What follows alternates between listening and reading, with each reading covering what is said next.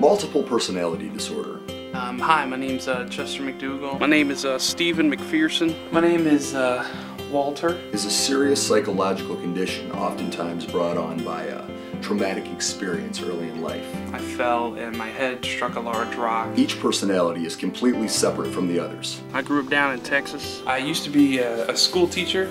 I'm a trendsetter. The medical community may never fully understand dissociative identity disorder. However, with close study and observation of people like Chester McDougall, hopefully someday we will.